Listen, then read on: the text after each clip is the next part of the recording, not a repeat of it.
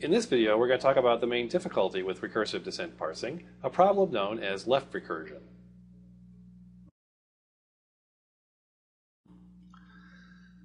Let's consider a very simple grammar that consists of only one production. S goes to S followed by A. So the recursive descent algorithm for this production is the following. So we just have a function called S1 for the first production of S. And it's going to succeed if the function S succeeds, and then after that succeeds, we see a terminal A in the input stream. And then we have to write a function for the symbol S itself. And since there's only one alternative, there's only one production for S, we don't need to worry about backtracking or anything. So S will succeed exactly when S1 succeeds. There's only one possibility in this case. And now I think you can see the problem. What's going to happen? Well, when we go to parse an input string, we're going to call the function S, which is going to call the function S1. And then what's the function S1 going to do? Well, the very first thing it's going to do is to call the function S again. And as a result, the function S is going to go into an infinite loop, and we're never going to succeed in parsing any input. This will always go into an infinite loop. So the reason that this grammar doesn't behave very well is because it is left recursive. And a left recursive grammar is any grammar that has a non-terminal where if you start with that non-terminal and you do some non-empty sequence of rewrites, notice the plus there, you have to do more than one rewrite. So if you actually do a sequence of replacements, you get back to a situation where you have the same symbol still in the leftmost position. And you can see that this is not going to be good for parsing. So in the case of this grammar up here, what happens? Well, we have S goes to SA, goes to SAA, goes to SAAA, and so on.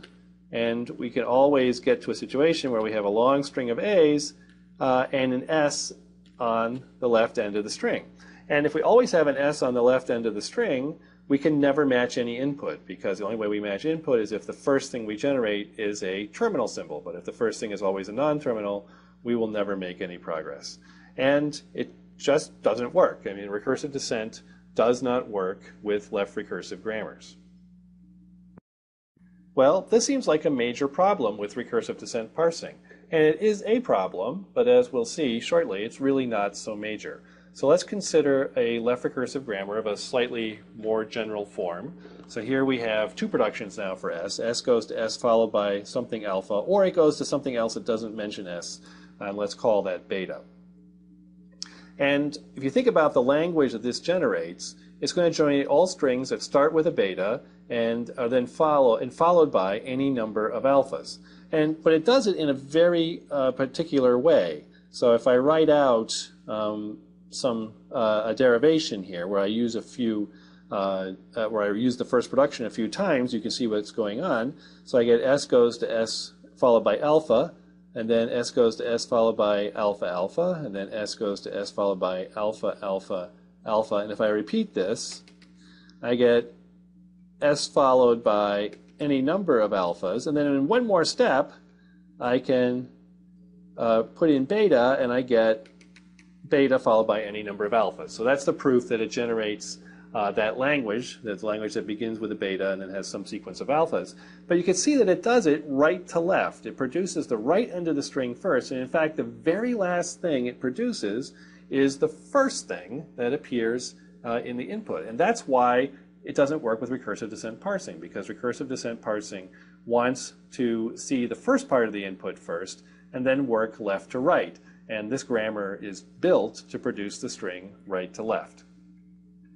And therein lies the idea that allows us to fix the problem. So we can generate exactly the same language, producing the strings from left to right instead of right to left. And the way we do that is to replace left recursion by right recursion. And this requires us to add one more symbol, in this case, to the grammar. So instead of having S go to something involving S on the left, we'll have S go to beta, so it produces the first thing, notice, in the very first position, and then it goes to S prime. And what does S prime do? Well, S prime produces what you would expect, a sequence of alphas, and it could be the empty sequence.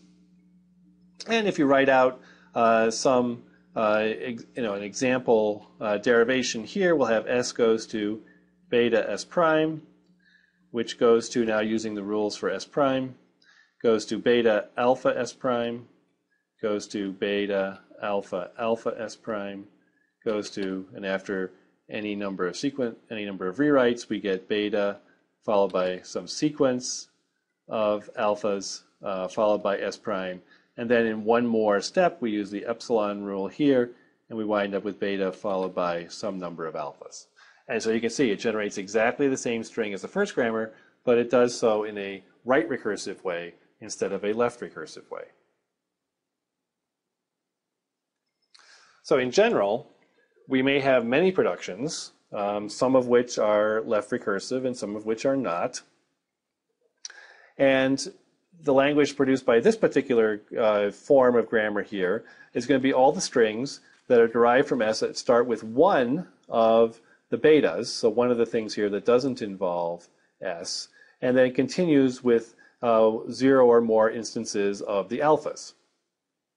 And we can do exactly the same trick. This is just generalizing the idea that we had before, where we only had one beta and one alpha, to many betas and many alphas. And so the general form of rewriting this left recursive grammar in using right recursion is given here. So here, each of the betas appears as an alternative in the first position. We only need one additional symbol S prime, and then the S prime rules take care of generating any sequence of the alpha i's.